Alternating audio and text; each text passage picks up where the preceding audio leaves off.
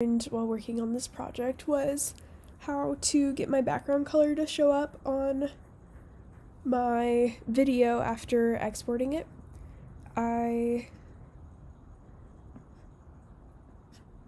ended up running into this issue at the very end. I exported it a couple times, couldn't figure out the problem, and finally figured out that I just had the color on the page like as my background color, and instead you have to go in and add a new file at the bottom and insert a shape. I just inserted a rectangle over my whole frame, and you just change that to the background color and it then exports with the background color.